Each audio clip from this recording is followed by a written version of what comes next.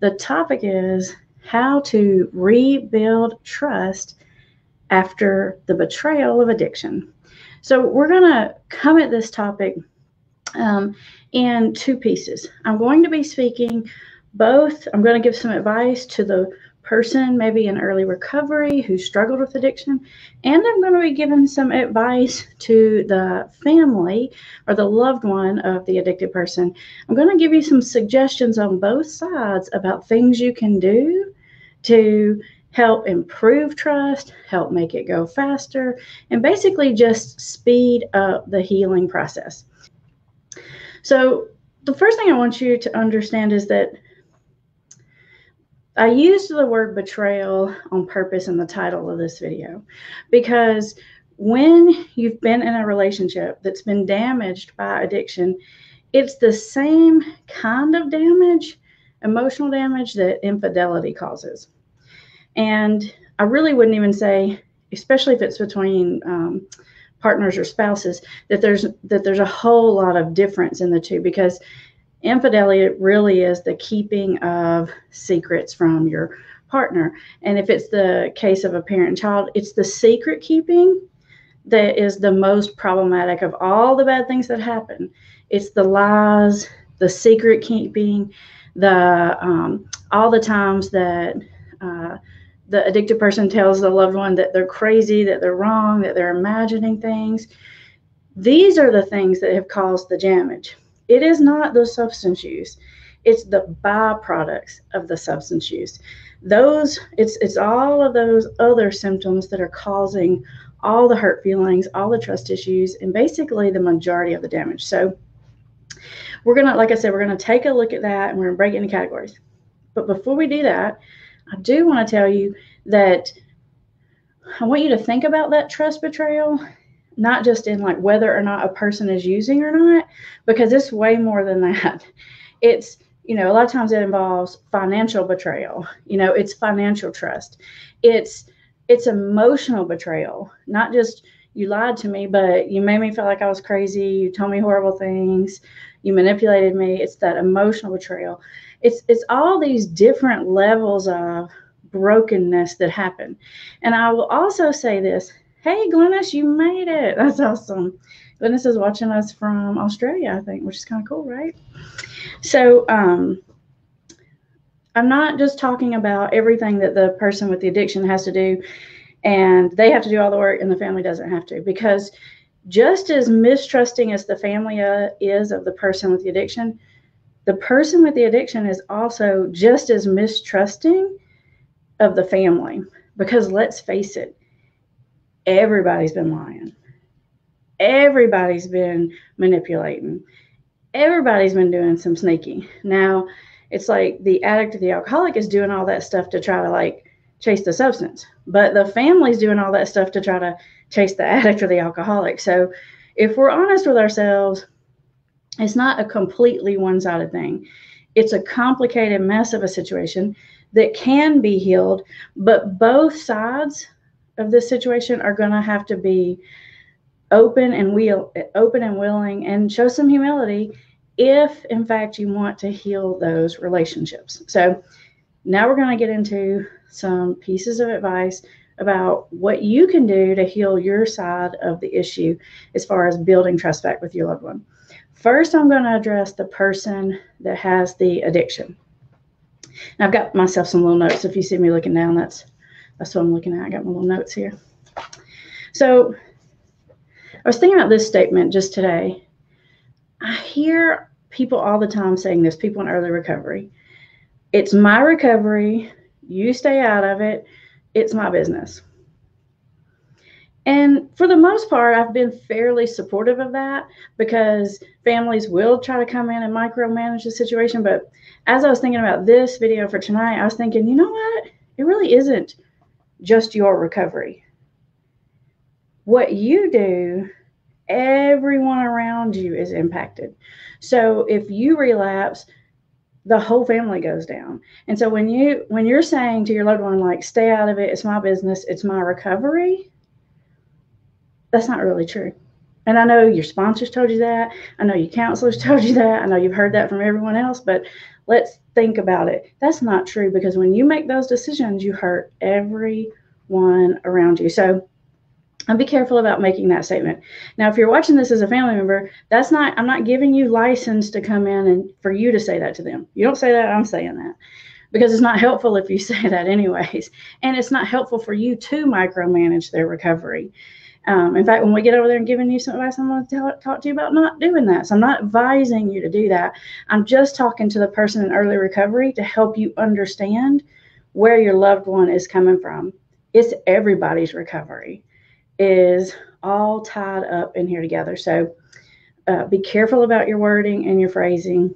Even if everyone else has told you that, I'm telling you different. Give me a thumbs up or a thumbs down. Y'all agree with that? You don't agree with that? I know that's a little different, but y'all know me. I like to just be oppositional that way sometimes. Okay. The second little piece of advice I'm going to give to you if you're in early recovery is you are going to want that trust to come back. Maybe not immediately, but like way quicker than it is.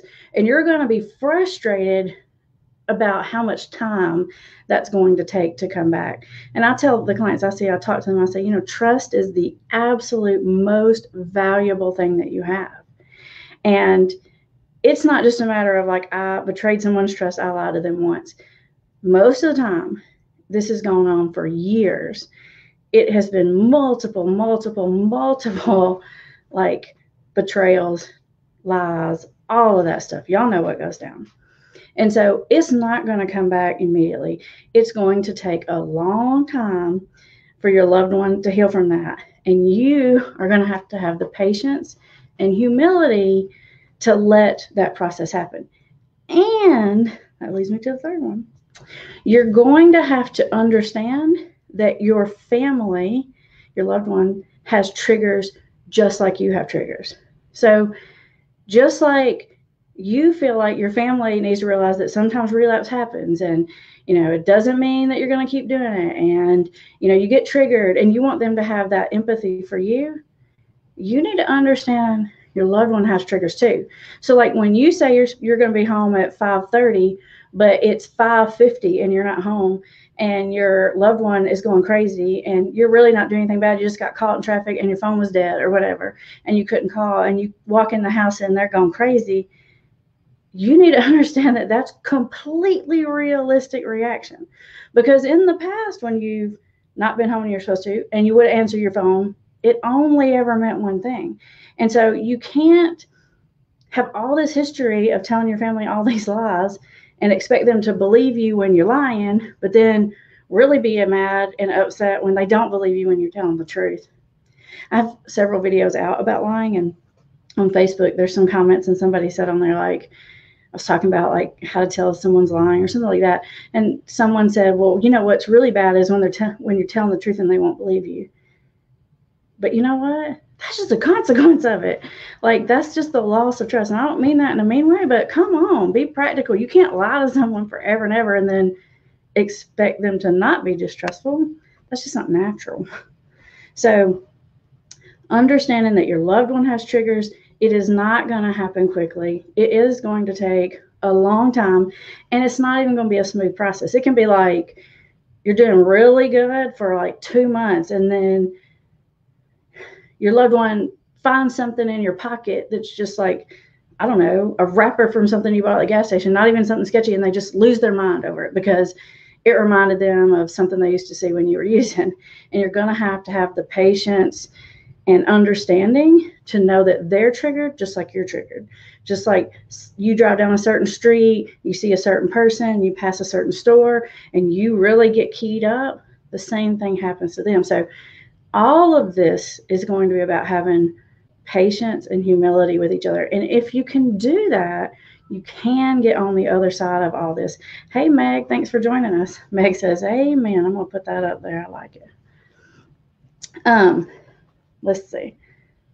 Next on my list, still talking to the person in early recovery, is expect to have to be what I call like vigilantly, hyper vigilantly transparent. you are going to have to be way more transparent than you would in a normal circumstance.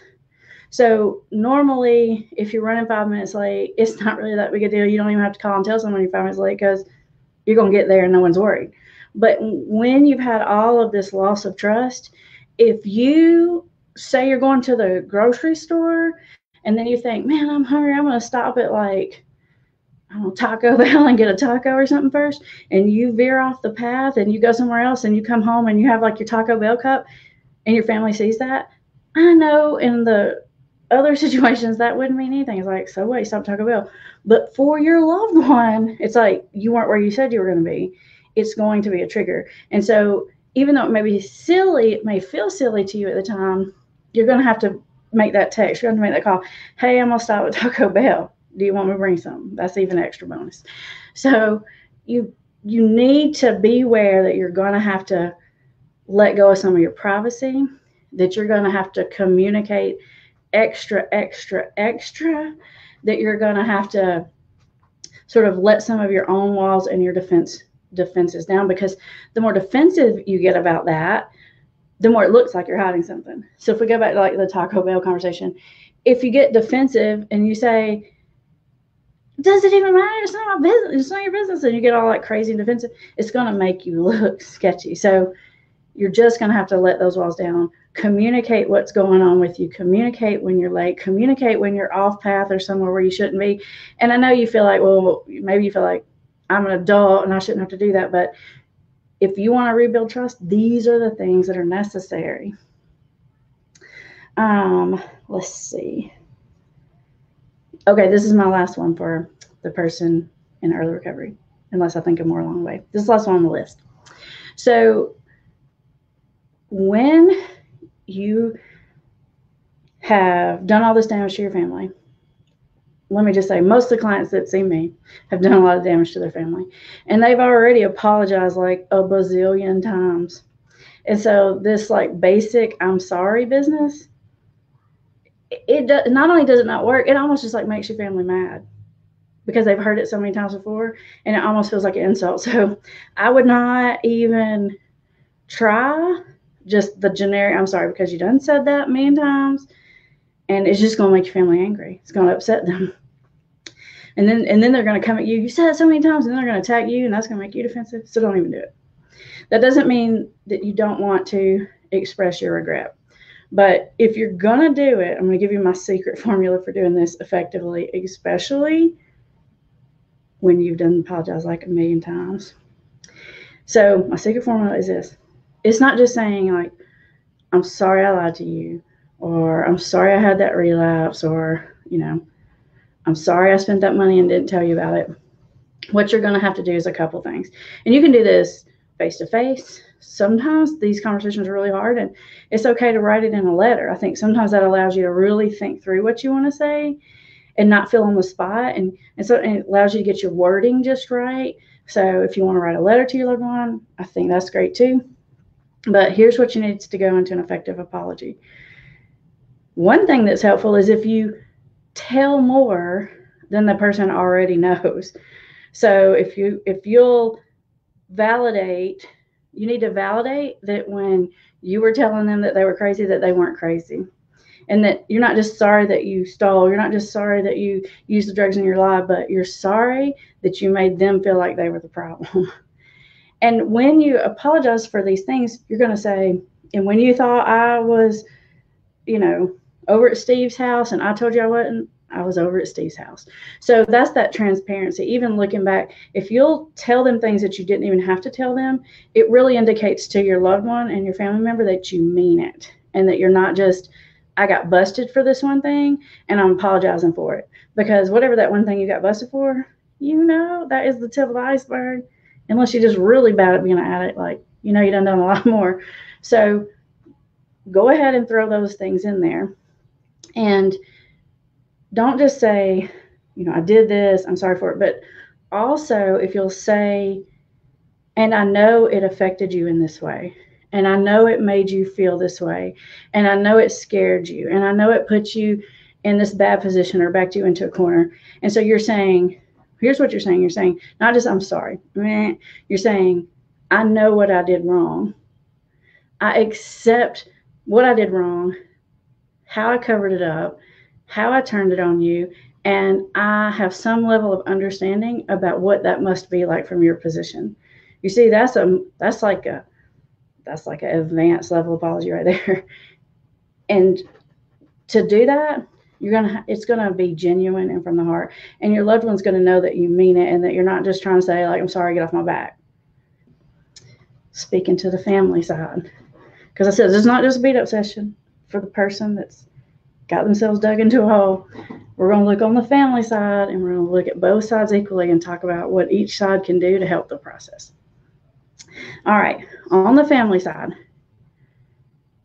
more than anything, I'm guessing you really do want to trust them. You don't want to be a crazy maniac anymore. You desperately want to trust them. And in order to trust them, you want them to tell you the truth. Well, if you want people to tell you the truth, then you've got to be really, really mindful to set the stage in the right way to encourage truth telling.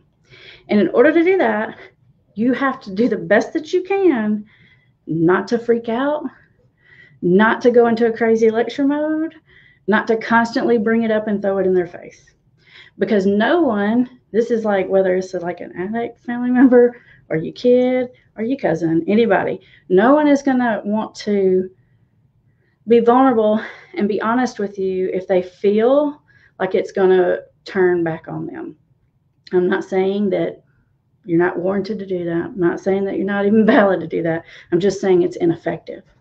So you're going to have to be approachable. You're going to have to be non-freak outable.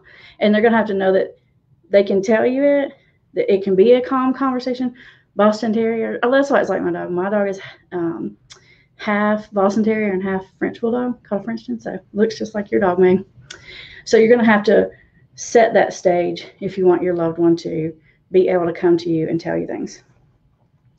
Now, here's a piece of advice that I tell all of my clients when I first get them, although they like hardly ever, never, ever like take this advice.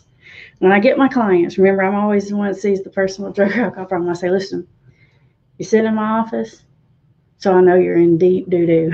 Like I know you are in big trouble because you don't end up in my office unless you done dug a big hole for yourself. And I say, it's my job to be your lawyer and get you out of this mess. That's what I tell them, because that's kind of the way I see it. And I say, I know you got busted for something probably, or you hit some kind of bottom, and you're in big trouble and your family's mad at you.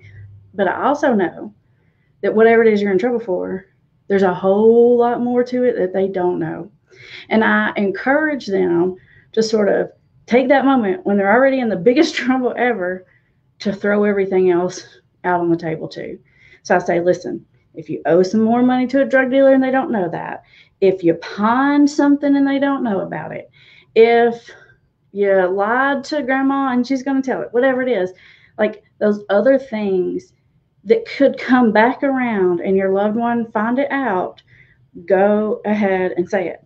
And then I say this, and I want you to be able to do this. You're already in trouble. I don't really know how you can get in much more trouble. And if you do it, then what I usually tell my client is, I'm going to go across the hall, I'm going to talk to the person that's in your family, and I'm going to ask for you to get a get out of jail free card for the rest of that stuff. So if you're watching this as a family member, here's what I want you to say. They're already in big trouble. If you can say, listen, we already know we got this problem. It is on the table. And I know that there is a lot of other stuff that goes along with this problem. I just need to know the truth so that I can heal and begin to trust you. And so if you've got other stuff out there, put it on the table now. Because here's what happens to my clients. Like I always tell them this, but they're usually new, so they don't really trust me that much yet. And they never do it, but I try. 6 months down the road, after they've done really good and they've earned all this trust and things are moving in the right direction, that thing that was still hanging out there comes bites them on the butt. The drug dealer knocks on the door, grandma shows up and tells that one thing, whatever it is. And then the whole thing, any amount of trust that's been built, immediately disintegrates. And it doesn't just go to zero, it goes to negative 10 million.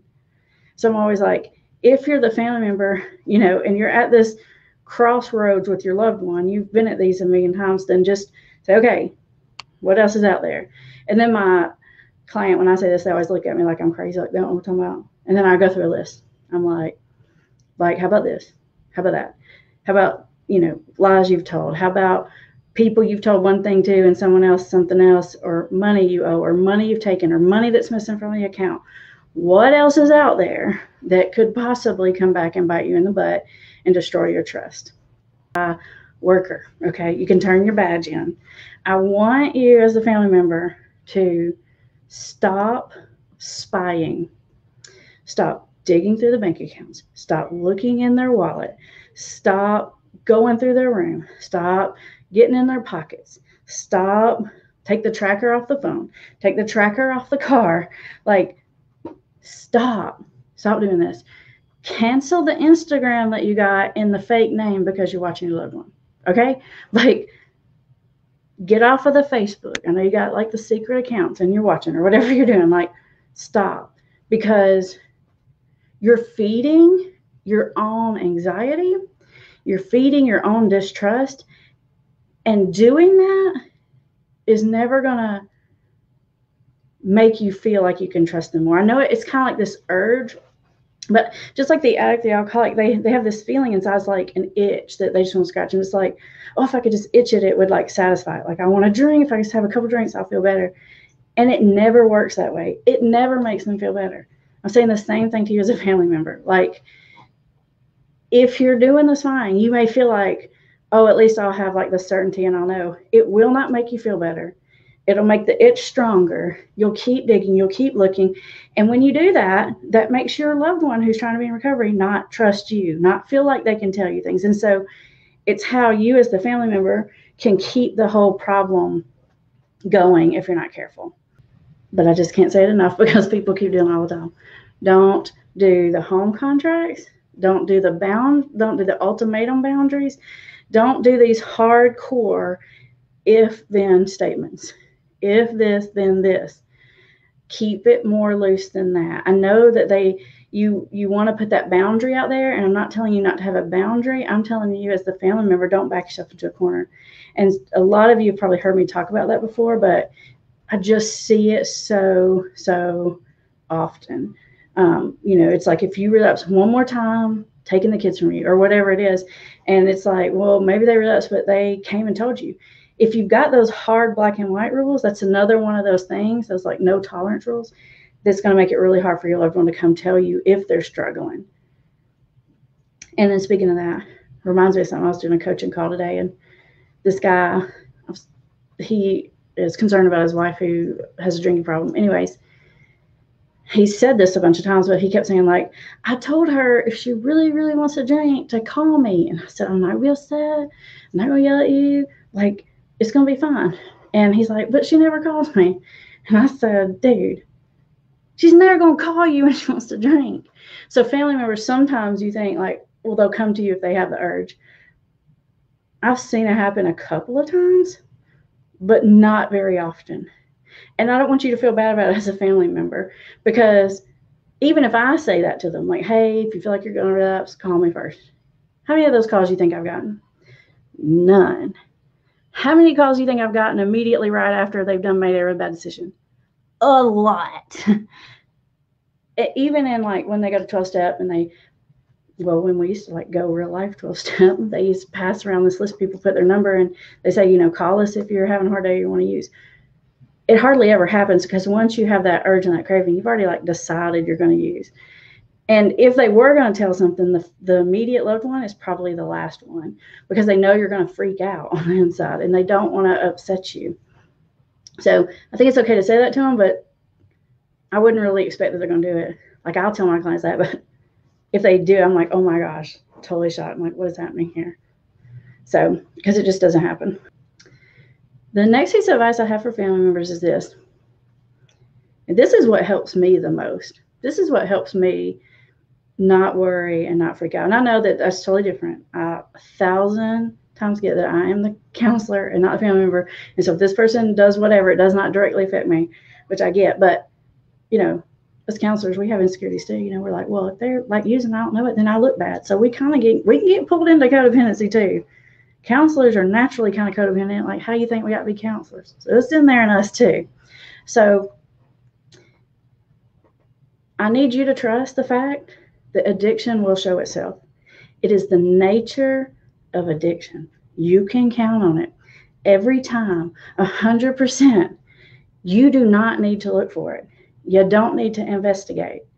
Okay, they may get by with something once or twice, but they're not going to get by with it very long. Maybe they did in the beginning before you ever knew there was a problem, but that was before it was on the radar. After it's on the radar, you're hypersensitive and you feel every little change, and you're like watching and you're aware. And